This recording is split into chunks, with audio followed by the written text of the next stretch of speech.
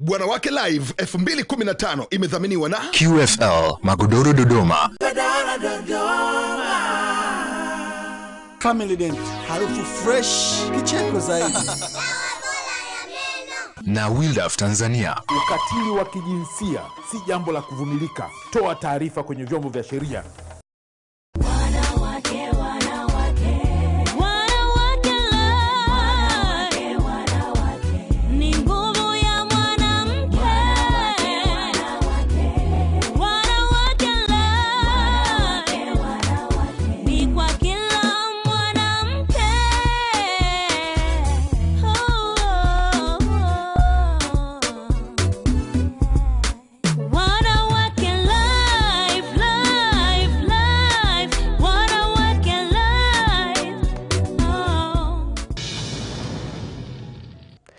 Uhali gani mtazamaji wa WanawakeLive? Karibu sana ndani ya kipindi chetu ambacho kinatoa hamasa kubwa kwa ajili ya maendeleo ya wanawake, ambayo ni maendeleo ya familia, jamii na taifa kwa ujumla.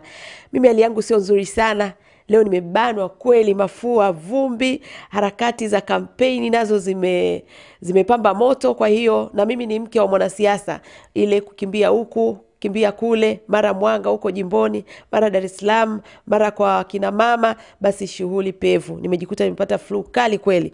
Kwa hiyo leo utanisamea sauti yangu, lakini kikubwa ni ujumbe uweze kukufikia popote pale ulipo. Kwa hiyo nakualika sana sana katika kipindi chetu.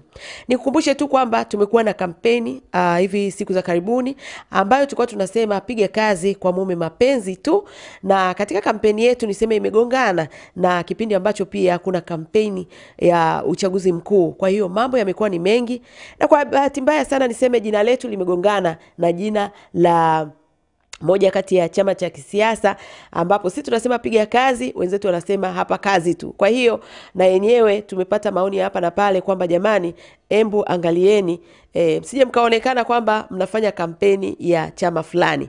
Kwa hiyo kwa ajili hiyo tukashauriwa kwamba hebu tujaribu kubadilisha jina au tusitishe kampeni yetu mpaka baada ya kipindi hiki cha uchaguzi mkuu upite. Kwa hiyo tuko hapo, usione kimya, sisi tunaendelea kulifanyia kazi. Tukiweza kuja na jina jipya kabla ya uchaguzi kupita, basi itakuwa vizuri, lakini tukiona tubaki na jina hilo, basi itabidi tusubiri uchaguzi mkuu upite. Ila nategemea pia maoni yako. Lakini ukiachilia mbali hiyo, ni kwamba katika kipindi hiki cha kampeni jamani, kiukweli tunaona mambo mengi yanatokea na bado tutaona mengi yanazidi kutokea. Mimi nataka nisisitize, kwanza kabisa niseme, katika uchaguzi mkuu huu mimi nina interest kubwa pale, kwa sababu mume wangu mimi ni mwanasiasa na nimekuwa naye kwa kipindi kirefu. Kwa wale ambao wanaangalia hiki kipindi watakumbuka kuna wakati mimi niliwahi kuandamana na watoto wangu kwa ajili ya matatizo ambayo mume wangu aliyapata. Maana yake ni nini? Ni kwamba mimi pamoja na kwamba ni mwanaharakati, lakini ni mke wa mwanasiasa. Kwa hiyo lazima nionyeshe sapoti kubwa kwa mume wangu. Na maana yake ni nini? Maana yake ni kwamba hata wewe mama ambaye unanitazama, ambaye kwa bahati nzuri mume wako ni mwanasiasa, lazima uonyeshe sapoti bila kujali yuko chama gani. Chama chochote alichopo, mrengo wote aliopo, wewe kama mke na kutaka umpe sapoti mwenzi wako big time. Kwa hiyo wewe nataka tu nikupe hiyo changamoto. Ila sasa nimetoa angalizo. Naona kabisa kwamba jamani, huku tunakoenda watu wamekuwa mashabiki kiasi kwamba wengine mpaka wanagombana, wengine wanatukanana. Jamani, hapana. Huu ni uchaguzi na siasa ndivyo ilivyo, lakini tukumbuke kuna maisha baada ya nini? Uchaguzi mkuu. Kama kuna maisha baada ya uchaguzi mkuu, hutaweza kuhamisha nyumba endapo utagombana na jirani yako leo kwa ajili eti ya masuala ya siasa. Hapana, nyumba itabaki kuwa hapo, mtabaki kuwa majirani. Kwa hiyo mjue wale ambao leo tunawapigania, watakapokuwa wameshinda au wameshindwa, maisha yataendelea. Sasa iweje leo wewe ushindwe kuongea na jirani, ushindwe kuongea na mwenye nyumba, sijui wengine wanapeana notice, wengine yani ni shida. Kwa hiyo ninachosema ni kwamba tushangilie vyama vyetu tunavyovishangilia, tunavyoviunga mkono kwa kadri tunavyoweza kwa nguvu zetu zote, lakini bila kuharibu amani, bila kuharibu undugu wetu, ujamaa wetu, urafiki wetu na kadhalika. Hayo ndio ambayo nilitaka kuanza nayo siku ya leo katika kipindi cha WanawakeLive. Baada ya break fupi tu nitarudi hapa sasa niweze kukueleza ni nini ambacho tumekuandalia ndani ya kipindi cha leo. Karibu. Karibu tuendelee na kipindi cha Wanawake Live. Leo katika kipindi chetu tunayo mambo mengi kama kawaida ambayo tumekuandalia, lakini ni kwa udhamini mkubwa kabisa wa QFL, watengenezaji wa magodoro Dodoma, WanawakeLive Tanzania pamoja na Family Dent. Na mimi binafsi napewa muonekano mzuri siku ya leo. Nimeshonewa bwana, hili ni lesi yangu. Nilienda hapo Kariakoo nikakata kitambaa changu, nikaenda pale kwa Maija Sinza makaburini, akanishonea kamshono kazuri kabisa. Kwa hiyo leo ni kwa hisani ya Mahija ambaye ni fundi wa kawaida tu, yani wenyewe wanasemaga ni mafundi wa mtaani, lakini anashona vizuri sana na bei yake ni bei ya chini kabisa. Kwa hiyo wewe mwana mama, sio lazima uende kwenye yale maduka makubwa jamani. Nilisema siku nyingine unaweza kuingia Mtumbani, siku nyingine unaweza kuingia kwenye mafundi wa kawaida au kushonea ukapendeza. Mtoto wa kike bwana, sifa yake mimi nakwambia, pamoja na yote kupendeza. Kwa sababu sisi ndio maua wenyewe ambayo tumewekwa hapa kwa ajili ya kuweza kupendezesha dunia. Basi nishukuru sana Mahija kwa kunishonea, lakini pia leo sasa nimebadilika, muonekano mpya tena kutoka Rose Brazilian. Ni pale pale kwa wataalamu wa nywele za maana kabisa. Mimi nasema wote wanauza nywele, lakini Rose yeye ni kiboko yao. Kwa hiyo nywele nzuri na za uhakika ni kwa Rose Brazilian. Shukrani sana kwa Rose Brazilian. Okay, sasa katika kipindi chetu cha leo jamani, nitawakumbusha kesi ambayo tumewahi kuzunguka nayo, na nasema kama ni soli ya kiatu basi iliisha kwa kesi hiyo. Kesi ya mwanaume ambaye alitelekeza familia, hasa mtoto ambaye ni mlemavu. Na kwa bahati mbaya sana huyo mwanaume alikuwa na nafasi kubwa tu katika taifa letu, ni kiongozi. Kwa hiyo ile kesi ikafanya Wanawake Live tuone kwamba hapana, kama tumefikia hapa, viongozi ambao wanafaa kuwa mfano, wao ndio wanaonyesha vitu vibaya kwa kutelekeza familia na watoto wenye ulemavu, basi itabidi wawe ni mfano kwa jamii. Na tunashukuru katika ile kesi tukaenda nayo, tukaweza kushinda Kisutu, akaambiwa tunze mtoto. Baada ya hapo akasema kata rufaa, akasema kwamba tumemdhalilisha, akawa anadai fidia, na niliwaambia hapa katika kipindi hiki. Lakini tunamshukuru Mungu, ile kesi Mahakama Kuu imeweza kuifutilia mbali. Kwa hiyo leo nataka tu nikuletee mwanasheria wetu ambaye tumekuwa naye kwa kipindi chote hicho, ambaye leo atatupa sasa mrejesho kisheria, sasa jinsi ambavyo ilienda mpaka ilipoishia. Lakini kwa kifupi ni habari njema, Mungu amesimama. Nilisema hatufanyi chochote kwa ajili ya kumdhalilisha mtu, isipokuwa tunapaza sauti za wanyonge. Namkaribisha mwanasheria wetu tuweze kumsikia. Karibu. Kwa jina mimi naitwa Boka Melkisedek Iliamuya, ni wakili wa kujitegemea, vile vile nafanya kazi na mtandao wa watetezi wa haki za binadamu au Tanzania Human Rights Defenders Coalition. Huu ni mtandao wa watetezi wa haki za binadamu na ulianza mwaka 2011. Kwa hiyo tupo ofisi zetu zipo maeneo ya Polisi Mabatini, Kijitonyama. Kijitonyama hapa baada ya Polisi Mabatini ndipo ofisi zetu zilipo, na tunawakaribisha wote wanaharakati, wale watetezi wa haki za binadamu, pale ambapo wanakuwa na shida za kisheria, pale ambapo wanakuwa wamepata matatizo. Mtandao wetu upo na pale ambapo sisi tunasikia pengine kwamba tusipopata taarifa, tunaposikia kwenye vyombo vya habari kwamba kuna mtetezi yoyote amepata matatizo, sisi kama mtandao tuko pamoja na tunaweza tukawasaidia. Hayo ni baadhi ya majukumu ya mtandao wetu kama watetezi wa haki za binadamu. Sasa kulingana na hii kesi ya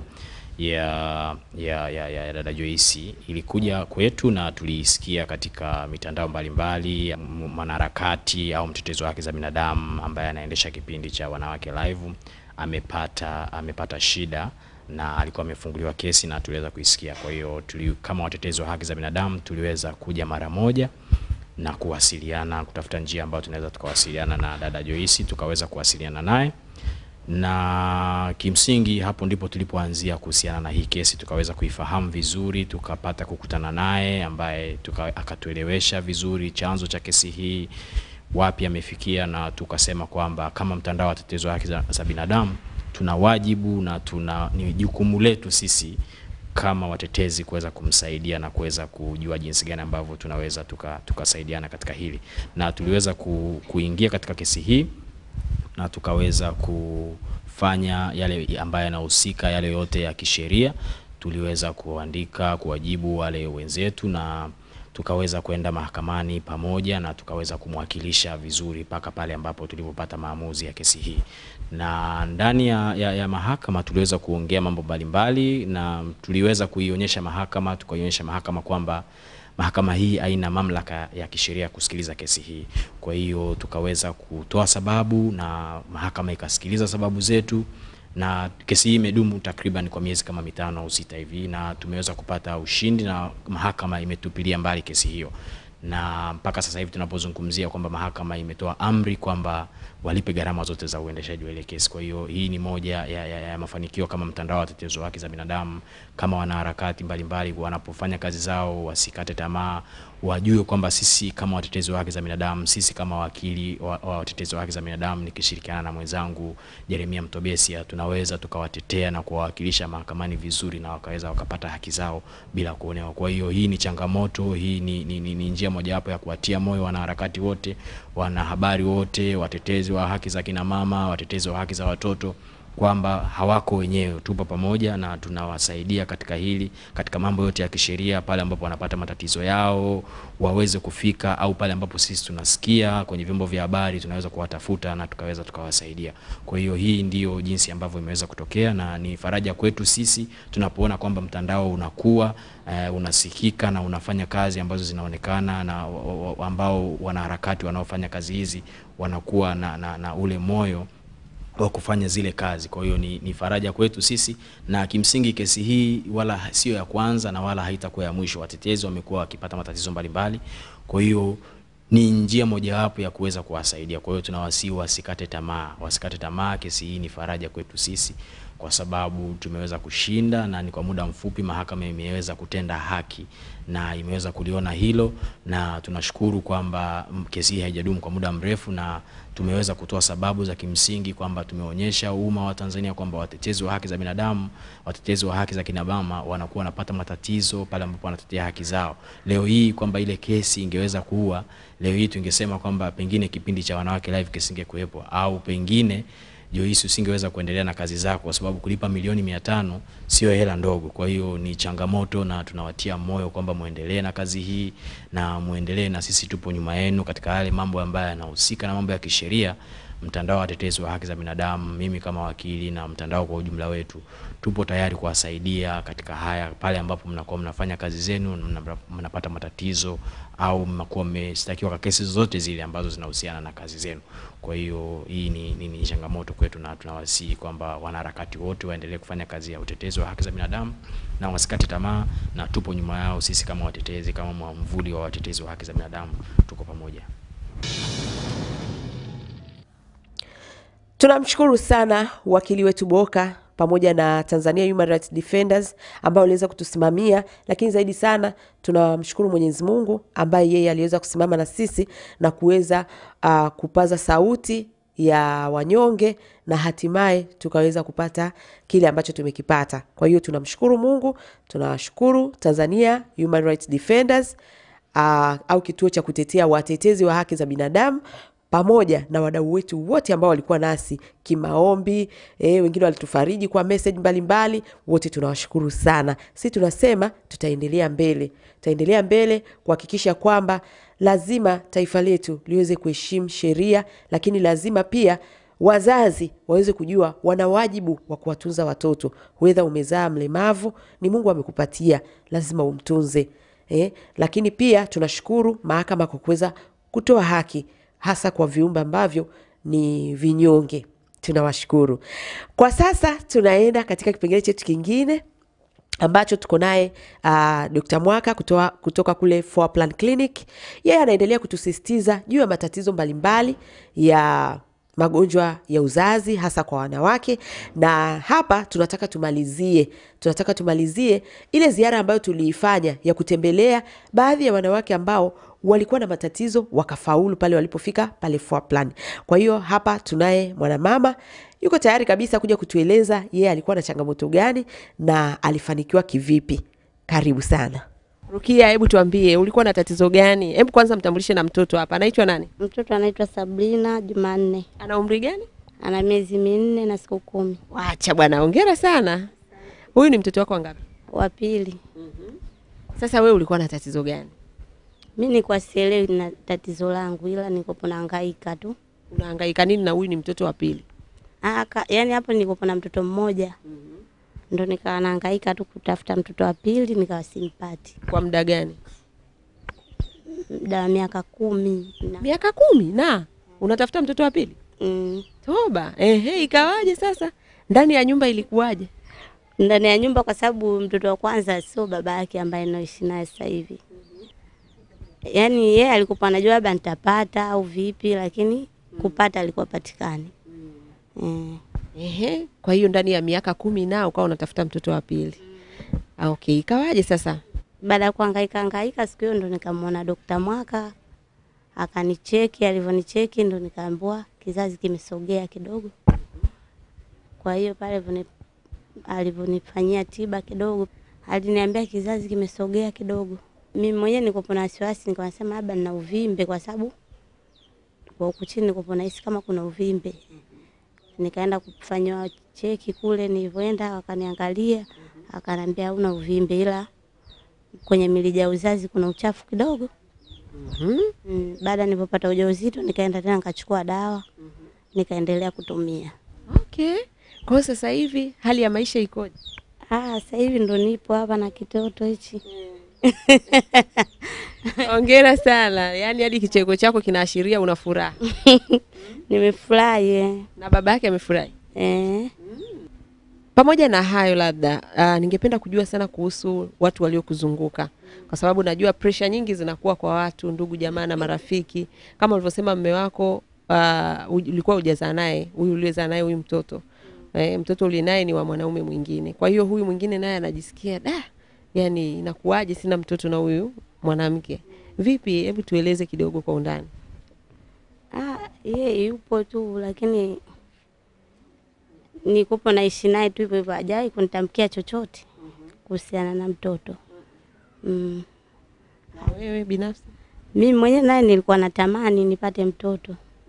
Kwa sababu mtoto wangu mmoja tu wa kiume, nikawa natamani nipate mwingine. Unawashaurije wale ambao wametafuta watoto nao kwa muda mrefu, hizo familia? Nawashauri waende kwa Dr. Mwaka pale, watapata huduma. Na Mwenyezi Mungu akiwajalia watapata watoto. Okay. Haya Mwaya, mimi nakutakia ulezi mwema. Uendelee kumlea na kumtunza huyu mpendwa wetu. Haya, kuna kazawadi kadogo cha kijana wako.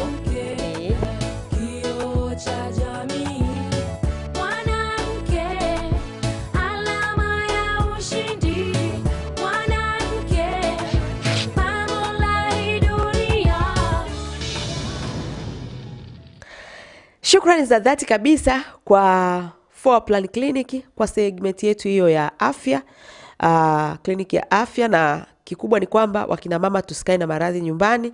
Kama una tatizo la namna hiyo, fika pale Plan Clinic ili uweze kupata matibabu na uweze kuishi kwa furaha kama ambavyo wengine umewaona hapa ndani ya kipindi wakifurahi ya kwamba walivyofika pale waliweza kufanikiwa. Basi mimi sasa hivi nikuletee mrejesho mwingine.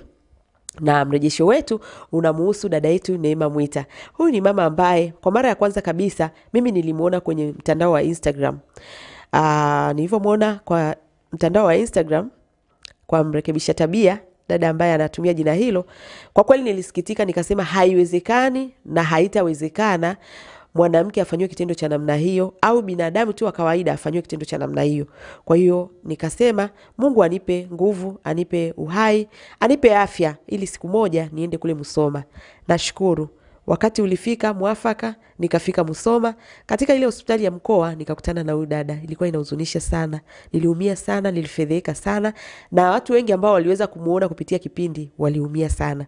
Haikuishia pale. Baada ya kutoka pale, dada Neema yeye aliruhusiwa kule, akaambiwa inabidi atafute hospitali kubwa zaidi. Basi baada ya hapo lilikuwa ni jukumu letu kuendelea kumsaidia kwa kadri tunavyoweza. Tukamtumia nauli, akaja Dar es Salaam, tukampeleka pale Muhimbili. Tumekuwa tukikuletea mrejesho wa anaendeleaje, na watu wengi mmeweza kujitokeza kumsaidia kwa namna moja au nyingine. Hata wale ambao mlikuwa mnaomba tu kwamba apone, ni msaada tosha. Leo tuna habari njema zaidi. Hebu nikupeleke pale Muhimbili uweze kusikia Neema Mwwita anaendeleaje. Karibu sana. Niko Muhimbili hapa ambapo nimekuja kumuona Neema, na sasa hivi tuna habari njema sana. Ijapokuwa nimekuwa busy sana busy sana. Kwa watu ambao wananifuatilia katika mitandao yangu ya kijamii wanaelewa. Sasa hivi niko katika kipindi ambacho mume wangu anagombea na ni kipindi cha kampeni za uchaguzi. Kama mke, kama mama, natakiwa kuhakikisha na msapoti na mwanamke mwingine yeyote ambaye kweli anataka kuhakikisha familia yake iko imara, lazima awe nyuma ya mwenzake. Kwa hiyo mimi natekeleza wajibu wangu kama mke, kama mama. Sasa kwa ajili hiyo pia kazi zingine jamani za Wanawake Live nazo zinanisubiri. Kwa hiyo nimekuwa busy kweli. Lakini pamoja na hayo niwashukuru sana watu ambao wamekuwa karibu sana na kazi zetu kwa maana ya familia ya Wanawake Live.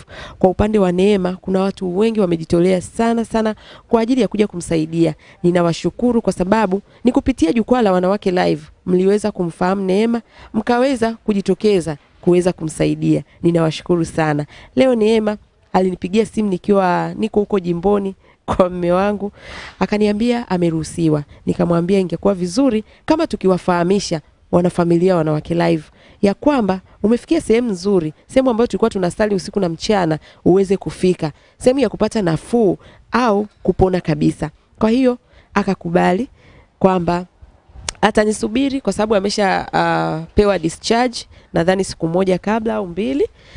Kwa hiyo nashukuru. Naomba nimlete kwenu Neema. Karibu sana kwa mara nyingine. Tumekuwa na wewe mara nyingi ndani ya kipindi cha Wanawake Live, lakini lengo letu lilikuwa ni kuendelea kukutia moyo, kukufariji na zaidi sana uweze kupona majeraha makubwa uliyoyapata, na tunaona jinsi ambavyo umebaki na alama kubwa kabisa ambazo huenda zisifutike katika maisha yako. Hebu tuambie kwa sasa hali ikoje? Kwa kweli mimi nashukuru sana ndugu mtangazaji, nashukuru sana kwa watu wote wananchi. Natoa shukrani zangu kwa hatua hii niliyofikia. Namshukuru Mungu na ni kwa neema yenu wananchi kuwa pamoja nami. Kwa kweli hatua hii niliyofikia hata mimi ni hatua ambayo nilikuwa siamini. Sikuamini kama nitafikia hatua kama hii. Lakini kwa maombi yenu na msaada yenu nashukuru sana mpaka nimefikia hatua hii. Kwa kweli mimi naendelea vizuri. Jeraha kubwa nililokuwa nalo ndani ya kifua limepona. Naendelea vizuri, yani naendelea vizuri sana, nafanya kazi na inama, nafanya nini? Unaona, na ambapo ni hatua hiyo nilikuwa sina hiyo hatua wala nilikuwa sikai. Kwa kweli ninafurahia sana, nafikiri hata ndugu wananchi mnaniona hata kama sikuamini kama hata na mimi nitasuka yebo, lakini kwa sasa nimesuka. Nashukuru sana. Kwa kweli mimi naendelea vizuri, nimepewa ruhusa ya miezi 2. Ninatakiwa kuwasili hapa tarehe 6 mwezi wa 11. Sio kwamba nimepona kwamba labda nimemaliza matibabu, bado naendelea nayo. Nilikizo nimepewa fupi kwa matazamio. Ninarudi kuja kurekebisha huu mkono na kikwapa hapa hivi. Wamesema wanakuja kurekebisha, lakini shingo na kifuani nimeshapona. Nashukuru Mungu sana, sina jeraha lingine tofauti na haka kalikobaki hapa kwenye kikwapa kidogo. Wananchi mimi nawashukuru sana ndugu zangu kwa msaada mikubwa mlioitoa na maombi yenu. Mlioniombea mpaka nimefikia hatua hii. Nina faraja kubwa kwa kweli, sina cha kuwalipa. Ninaomba Mungu awazidishie pale mlipokuwa mnatoa na maombi yenu mliokuwa mnanipigia ili mimi niweze kupata uponyaji. Mungu awabariki sana. Ndio mimi Neema mnayeniona, yule ambaye mlikuwa mnasononeka, nipo kitandani hata siwezi kusimama wala siwezi nini, lakini leo nimekaa, ninacheka, ninageuza shingo, yani na furaha kubwa mno. Kwa kweli mngeingia ndani ya moyo wangu, mngeniona furaha nilionayo. Lakini mimi ninawaombea sana tuwe pamoja. Naenda kuwaona watoto, nafikia Bunda, sifiki Msoma, ila sawa Bunda ni wilaya ya Msoma, lakini nafikia Bunda ambapo niliacha watoto wangu kwa muda wa hizo siku. Nafikiri kwenye tarehe 1 mwezi wa 11 nitaanza usafiri kurudi tena kwenye matibabu zaidi. Tuwe pamoja, mniombee safari yangu nifike salama. Asanteni sana. Okay, Neema tumekusikia. Tunashukuru kwa kadri ambavyo Mungu amekupa moyo wa shukrani wa kutambua michango ya watu mbalimbali, hata wale waliokuombea. Nimefurahi sana kusikia, manake sio wote walioweza kukutumia chochote, lakini walikaa wakikuombea na ni wengi sana. Kwa hiyo nashukuru sana kwa kutambua pia michango yao. Labda mimi ningependa tu kuuliza, sasa umesema unarudi haufikii Musoma, unafikia Bunda. Hebu tupe ufafanuzi kidogo. Pale Bunda ninaenda kwa rafiki yangu ambaye nilikuwa nimeachapo wa familia yangu. Pale Bunda ni mbali sana na kule ambako nilikuwa nimeolewa. Kwa hiyo na imani kwamba pale Bunda ninaenda nitakaa pale kwa rafiki yangu. Kwa hiyo likizo niliyopewa kwa amani na furaha bila kuwa na shaka yoyote. Maana pale ndipo familia yangu ilipo. Naenda kuona watoto wangu na kukaa pale nisubirie siku nirudi. Ndiyo, hakuna tatizo lolote, ila kule Msoma ndani wala nyumbani kwetu sijui kwa nani sina mpango wa kufika huko. Kwa nini? Labda nyumbani kwenu una wazazi wewe na ndugu zako labda wa kuzaliwa, ukiacha mwanaume ambaye alikufanyia kitendo kama hichi? Ndiyo, wapo ndugu, lakini mama yangu hakunijali kwa jinsi nilivyokuwa. Mama alinitelekeza, hakunikumbuka hatua niliyokuwa nayo. Ndugu wananchi mlikuwa mnasononeka, wengine mnalia, lakini mimi mzazi wangu hakunisamini kwa hilo.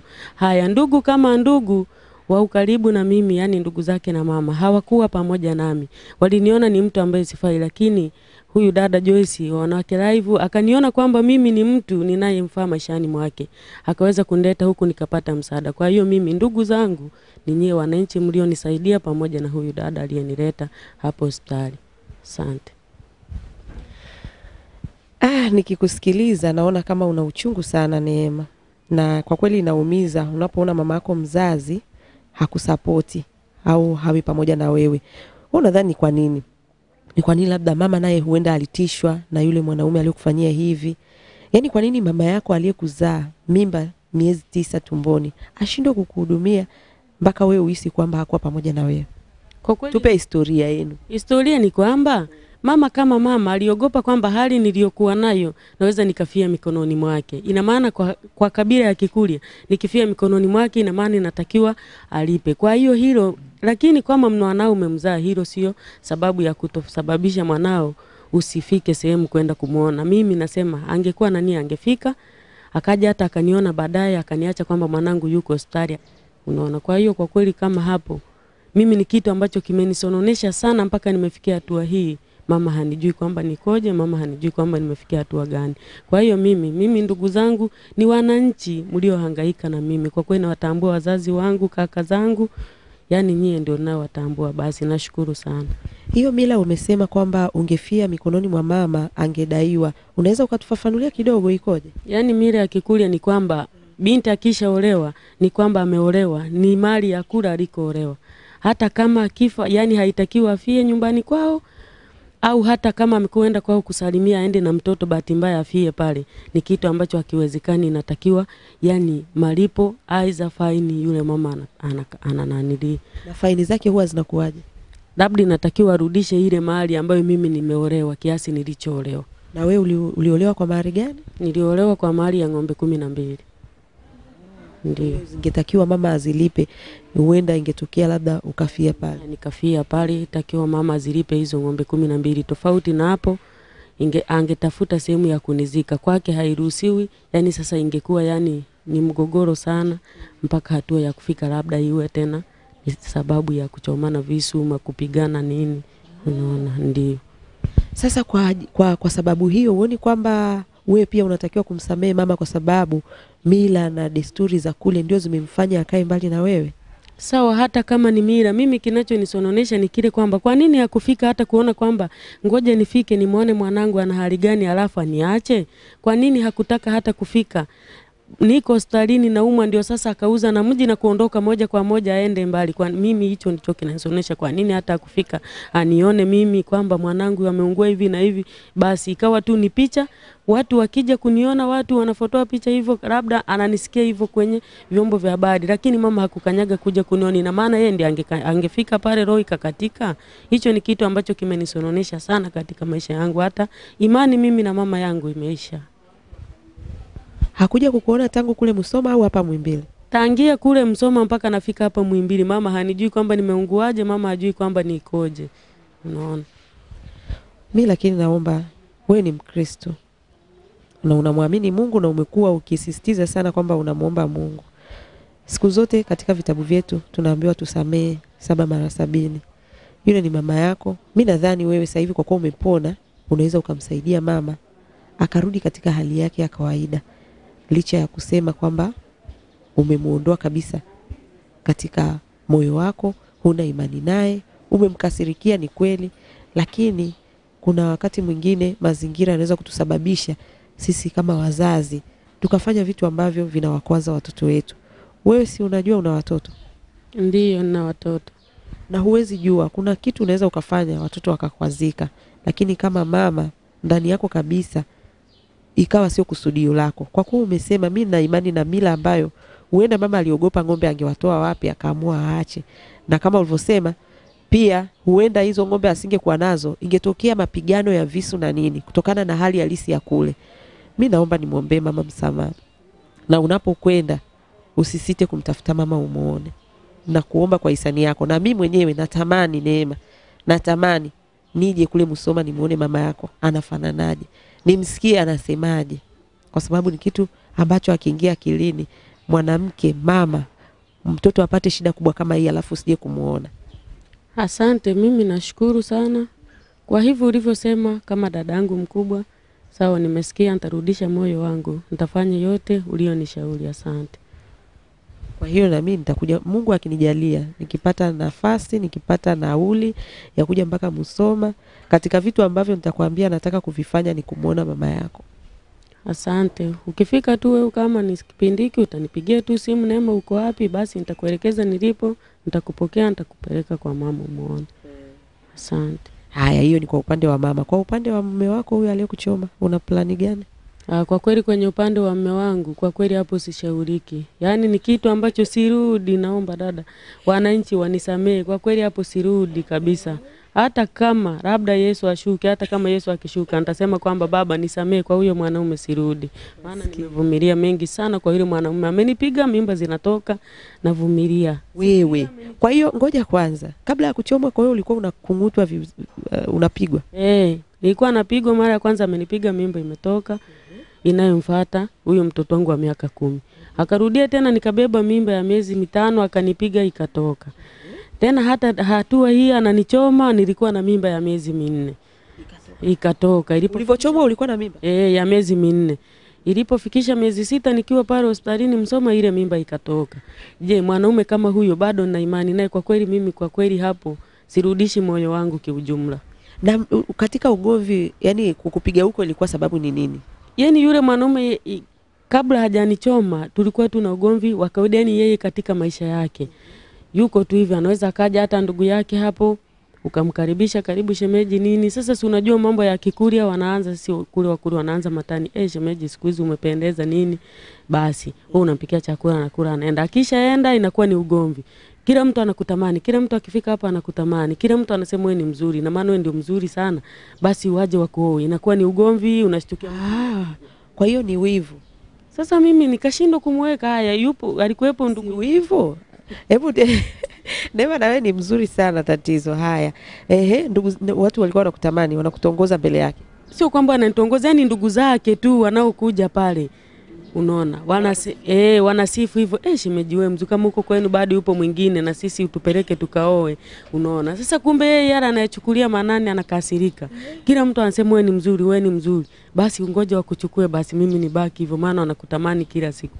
Mara mimi sitaki kuwaona hapa. Sasa mimi nitawaambia ndugu zake kwamba msije hapa, kaka ndugu yenu hataki, ni kitu ambacho hakiwezekani. Basi mimi nikagundua kwamba yule baba anataka kunifanyia ubaya mimi na ndugu zake, onekane mimi ndio mbaya, lakini mimi nikawa naachana na mambo yake hivyo hivyo. Unaona, ikawa ni hivyo hivyo. Basi hata hao watoto nikupiga tu, huyo mtoto wangu mdogo huyo wa miaka 4 anaroweka hata mapilipili hayo hivyo, anamnywesha mtoto yani akawa sijui kama nini. Kwa kweli mimi mtoto anakaa anatapika, wale wengine wanasema mama baba anarowekea mtoto mapilipili anamnywesha, ukitafuta sababu haionekani. Kwa kweli mimi nilikosa kwamba nimweke kundi gani, amechanganyikiwa na bangi anazovuta au ni vipi? Anavuta bangi? Ndio. Lakini chanzo kabisa cha ugomvi wenu ni wivu. Watu wakikusifia anakasirika. Inakuwa ni shida. Hai, upike chakula umpe baba yake, inaonekana kwamba umempa babake mboga nyingi kuliko yeye. Sasa yani nikawa ni mtu sasa nimekosa msimamo kwamba kama mama wa mji nitasimamia wapi. Unaona, nikashindwa. Lakini mimi niligundua sana yule baba ana roho ya uchoyo sana. Unaona. Kwa hiyo alikuwa hataki ndugu zake wakija uwape chakula. Ndio. Hicho ni kitu ambacho alikuwa hataki maishani mwake. Na katika hali ya familia nani alikuwa labda anasimamia tuseme kama chakula cha nyumbani? Ni yeye alikuwa analeta kipato ndani au na wewe ulikuwa unachangia? Yaani katika hali ya kifamilia, kwa mfano kama kipato cha chakula, yaani tukisema sana 1% kubwa nilikuwa ni mimi. Unaona, nalima chakula kinapatikana. Saa zingine tunalima na yeye, au msimu nitalima mimi mwenyewe, msimu unaokuja tunachangia tunalima wote na yeye ananisaidia. Basi sio kwamba alikuwa analeta mwenyewe, hapana. na sio kwamba nilikuwa nasimamia mimi mwenyewe, hapana, maana tulikuwa tunasaidiana wote, tunalima, tulikuwa si hatununui chakula. Okay, labda hapo kwa ndugu zake ni mashemeji zako na baba mkwe au ni mashemeji peke yake ambao alikuwa anawaonea wivu? Ni shemeji zangu ambao ni kaka zake. Ndio. Kwa hiyo aliwahi kuhisi kama unatembea nao au? Mimi yani kiujumla yeye alikuwa katika maneno yake. Yani katika maneno yake alikuwa anamaanisha kwamba kwa nini kila wakifika pale wananisifia mimi, wanafanya hivi, ina maana yawezekana rohoni mwake wananitamani wanioe. Unaona, au tufanye nao mapenzi, lakini kitu ambacho shemeji zangu hawajawahi kuniambia wala ni nani. Hawachana na mashemeji. Mimi nataka alichokuwa anahisi mume wako. Alikuwa anahisi hivyo kwamba yawezekana wananipenda kwamba tufanye nao mapenzi. Je, aliwahi kuhisi kwamba tayari umeshafanya nao? Hapana. Hakuwahi kuhisi hivyo. Kwa alikuwa anahisi tu wanakupenda, wanakutamani, huenda huko siku za mbeleni wakataka ushiriki nao. Ndio. Kwa hiyo hiyo siku aliyokuchoma sasa, tatizo hasa lilikuwa ni nini? Katika matatizo yote haya ya wivu na nini, siku hiyo ya kukuchoma ilikuwaje? Siku ya kunichoma ilikuwa kwamba mimi nilipotoka kule shambani, nikafika nikapuliza moto, nikamwambia mtoto washa moto. Basi mtoto yule akawasha moto, mimi nilikuwa naosha vyombo. Moto ulivyowaka, akaniambia mama tayari. Sasa nikamwambiaje, ngoja niende mshambani nichome mahindi mawili. Nikaenda shambani nikachoma mahindi mawili kwa ajili ya kuja kuchoma, yeye hakuwepo. Unaona? Kumbe nachoma mahindi yale, naanza kuyachoma, nimebandika sufuria la ugali. Kabla sijachoma eti nianze kula, anafika. Akaniuliza ni kazi gani hii? Nikamwambia hapana, mimi niko hapa napika. Mnapika sasa hivi, mmefanya kazi gani? Nikamwambia imefika saa 6. Nani amekwambia uchumae mahindi? Nikamwambia nimechuma tu mahindi mawili nichome nile, nasikia njaa. Ngoja nije nikusaidie kuchoma. Unaingia shambani mwanamke unachoma mahindi bila idhini yangu. Ndio akaenda ndani, alipotoka akaja akaanza kunipiga makofi. Alivyonipiga nikadondoka, niliponyanyuka nikamwambia unataka mbona mimi unanipiga kwa mahindi mawili? Akanisukuma nikadondoka chini, akanikanyaga miguu huku na huku. Akachukua ile maji akanichoma. Alivyomaliza akaniambia nilikwambia nitakufanyia kitendo, sasa ndicho hiki. Naenda kula maharage na wewe na kuacha unakula mchanga. Basi. Kwa hiyo kula mchanga ndio nini? Yaani ananiacha mimi niko kaburini na yeye anaenda magereza kula maharage. Watu wana maneno haya bwana. Haya, kwa hiyo kwa kifupi hiyo ndio hadithi iliyokuepo hapo. Na mlikuwa siku hiyo hamna ugomvi wowote? Hata kidogo, wala hatakuwa na ugomvi. Mpaka muda huo mimi naenda shambani, alikuwa anachanganya udongo wa matofali hao, nikamuonyesha jinsi wanavyochanganya. Unaona? Nikamuonyesha, afu mimi nikapitiliza kwenda kwenye kazi yangu na yeye naye akabaki pale. Yaani ukuepo ugomvi, hata usiku tumelala tu vizuri bila kabisa. Ndio. Hamjagombana kabisa? Hata kidogo. Mkapendana usiku? Ndio. Na chakula mkala? Ndio. Usiku. Akia Mungu Neema bwana, mimi nashukuru sana.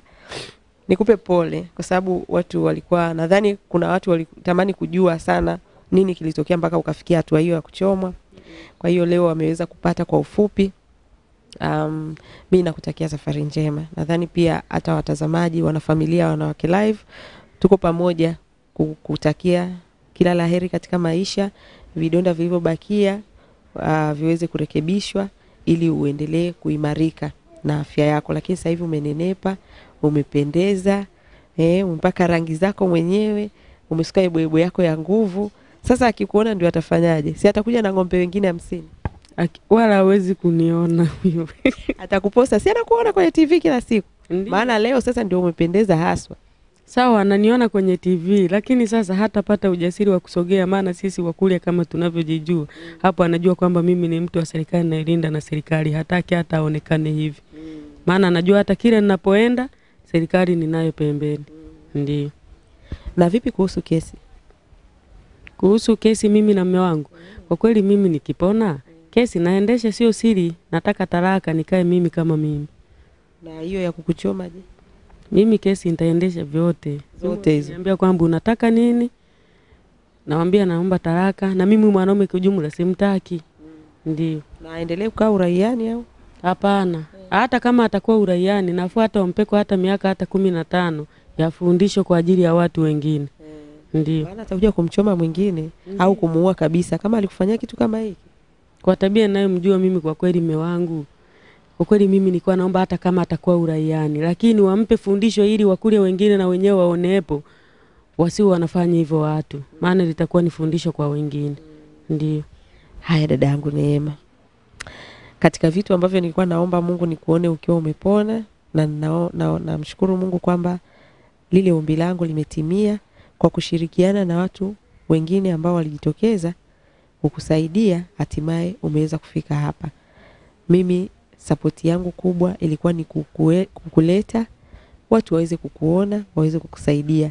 Moyo wangu tu ulipenda kwamba kwa sababu nilikuwa na nia ya wewe upone, nikasema kivyo vyote vile watu walioko nyuma yangu ni wengi na kamwe hawawezi kukuacha. Na kweli leo nimeliona.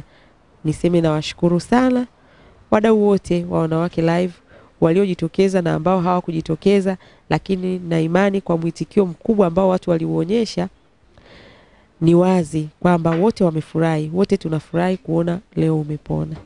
Hicho tu ndio kilikuwa kilio changu. Hiyo ndio ilikuwa nia yangu ya kukuona leo ukiwa umepona, unafurahi na unaweza kufanya shughuli zako. Lakini mimi kwa nia yangu, yani kijumla kimoyo wangu mimi nilikuwa sitamani kuishi Msoma. Unataka kuishi wapi? Huku, hata Mwanza, hata huku. Huku wapi? Yoyote, Dar es Salaam, hata Mwanza, kati ya Dar es Salaam na Mwanza, hizo sehemu mbili. Lakini mimi Msoma sitamani.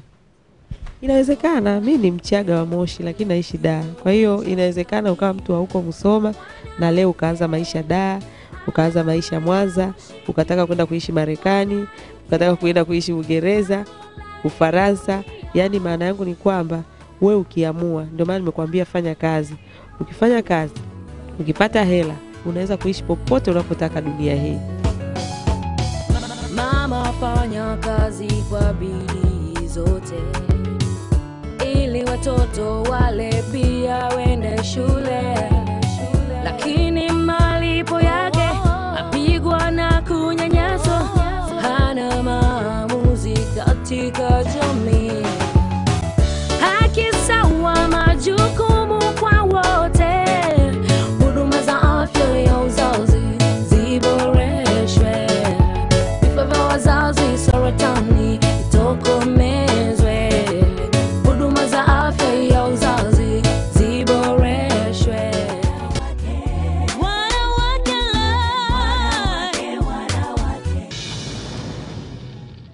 Haya mtazamaji, bila shaka umeweza kumuona Neema Mwwita na kusikia mambo mazuri kutoka kwake, kwa maana ya kwamba lile lengo letu la kwanza, kipaumbele chetu cha kwamba apate nafuu, apone, hatimaye Mungu amejalia, amepata nafuu na kufikia hatua ya kuruhusiwa akapumzike, baada ya miezi 2 arudi. Kwa hiyo hayo ni mafanikio makubwa sana kwangu mimi binafsi, lakini kwa timu yote ya Wanawake Live na kwa familia ya Wanawake Live kwa ujumla, popote pale ulipo, ambaye umekuwa na maombi, umekuwa ukimchangia kwa ajili ya kuweza kumsaidia, na media zingine zote ambazo zilijitokeza kumsaidia pia tunawashukuru sana. Na imani wote tumefurahi kuona Neema sasa akiwa na furaha, amepona na kwa kiasi kikubwa, na ataendelea na matibabu, lakini tuna matumaini kwamba sasa atapona kabisa. Baada ya hapo sasa, kwa sababu kumbuka mimi ndio ambaye nilikuwa mdhamini wake wa kwanza wa kumtoa kule Musoma na kumleta. Hata pale Muhimbili niliandika kwamba mimi ndio ndugu yake. Ina maana lolote lingetokea mimi ndio ambaye ningefahamishwa. Tunashukuru Mungu kwamba halikutokea, amepona vizuri. Kwa hiyo nashukuru wale wote ambao bado wana nia ya kumsupport. Kuna wengine walitufuata tulikuwa Rose Brazilian, wengine walitufuata tulikuwa huko njiani. Wote tunawashukuru sana na tunasema namba yake bado tutaendelea kuiacha hapa, ili wewe ambaye una nia ya kumsupport uweze kumsaidia, uweze kumfikia, uweze kumfariji, hata kwa salamu tu inatosha. Baada ya hapo nilikuja naye nyumbani, mahali ambapo naishi, lakini pia ni mahali ambapo nafanyia kazi zangu. Na niseme kabisa akina mama, popote unaweza kufanyia kazi zako. Mimi naishi hapa na nafanyia shughuli zangu hapa. Kwa hiyo nikaja naye kama ndugu yangu, kama nilivyosema, amekaa hapa kwangu kabla hajaondoka sasa kuelekea huko kwao. Labda kitu kimoja tu ambacho sasa kitakuwa ni kipaumbele cha pili ni kuweza kujua watoto wake wakoje, wako shule, ili tuweze kuhakikisha katika kuwafariji wahanga hawa tunaweza kuwasapoti, si tu kwa kuangalia majeraha waliopata wapone, lakini pengine na masuala mengine ya kuweza kuangalia kiuchumi na kijamii kwa ujumla. Watoto wake vipi, wako shule au nini? Kwa hiyo hapa tulipo sasa tuko kwenye seti ya Wanawake Live. Naomba nimkaribishe kwa mara nyingine tena baada ya kumsikia tukiwa kule hospitalini. Neema, karibu sana, naomba utoe sauti sasa. Sauti ya uhai. Mambo vipi? Mambo poa. Ndio, naona kweli mambo poa. Umependeza mtoto, kumbe ni mrembo hivyo. Asante sana. Wewe ni mrembo balaa. Ndio maana uniambia mume wako alikuwa na wivu, alikuwa na kila sababu ya kuwa na wivu, shoga yangu. Asante. Okay. Hapa tu tungependa kujua watoto wako vipi? Unatoa ngapi na wako shule au inakuwaje? Mimi na watoto watatu. Wa kwanza ana miaka 13. Anayemfuata ana miaka 10. Mwingine ana miaka 4. Kwa kweli mpaka sasa hatua hii wanangu hawapo shule. Maana walipokuwa wanasoma, nilipopata janga hili watoto nao walitoroka. Wakanifuata. Na mpaka hapo nafikia hapo, Mwanamke Live unakuja kuniona, kunisaidia. Wanangu nilipeleka kwa rafiki yangu wako Bunda. Wako Bunda. Bunda kwa rafiki yangu. Hawasomi? Hawasomi. Okay. Wewe vipi, ungependa waendelee na shule? Yaani kwa kweli mimi nilikuwa napenda waendelee na shule. Ili waweze na wenyewe maisha ya baadaye. Waweze kuwa wamejikimu na maisha. Okay. Ya, lakini kama nilivyokusisitiza, inabidi wewe kama mama pia uweze kuwa ngangari. Sasa hivi umeshapona, uweze kujua utafanya shughuli gani ili uweze kuwaendeleza. Sasa hivi tunaweza tukatafuta namna ya kuweza kuanzisha shule, lakini ujue kabisa ni jukumu lako sasa kama mama. Si umeshapona? Ndiyo, nimeshapona. Kwa hiyo wewe ujue utawaendeleza namna gani. Ni kweli, hilo liko sawa. Nashukuru. Kama wadau waliweza kujitokeza Neema kukusaidia, umepona, na imani hata watoto kwenda shule wapo ambao wanaweza pia kujitokeza na kuwasaidia. Aidha wenye mashule wenyewe au wadau tu wengine ambao wanaweza kuwalipia ada, kuwalipia uniform na kadhalika. Na si wenyewe kama Wanawake Live tukiwa ni wadau moja wapo. Hiyo ndio Wanawake Live yetu ya leo. Shukrani za dhati kabisa kwa wadhamini wetu, QFL watengenezaji wa magodoro Dodoma, Wildaf Tanzania pamoja na Family Dent. Shukrani za dhati kwa Mahija, leo amenishonea jilesi hilo, nimependeza mwenyewe. Kama una shughuli yako na nini, fika kwa Mahija. Shukrani kwa Rosie Brazilian. Huyu ndio mama wa nywele Afrika Mashariki. Jamani, nywele wengine tunauza, lakini Rosie Brazilian ndio kiboko yao. Ana nywele nzuri sana sana. Shukrani kwako. Tuko kwenye uchaguzi mkuu. Nimesema hivi, tufanye kampeni zetu zote, tutofautiane kiitikadi sawa, lakini tukumbuke sisi wote ni Watanzania, Tanzania ni moja. Baada ya uchaguzi maisha yataendelea kama kawaida. Kama tumechagua viongozi wabovu, mambo yatazidi kuwa mabaya. Kama tutachagua wazuri, mambo yatakuwa ahueni, yatakuwa mazuri. Sasa haina haja ya kugombana. Tujue kabisa tutakachochagua ndicho hicho tutakachovuna.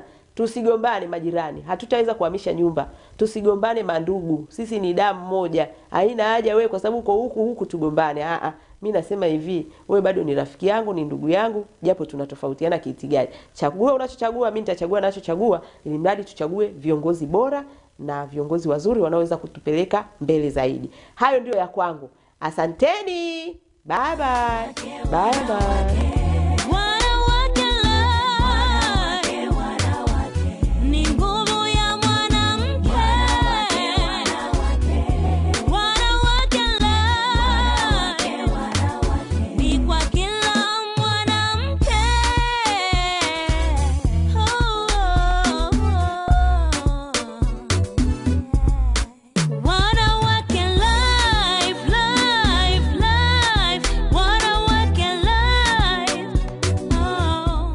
Wanawake Live 2015 imedhaminiwa na QFL Magodoro Dodoma,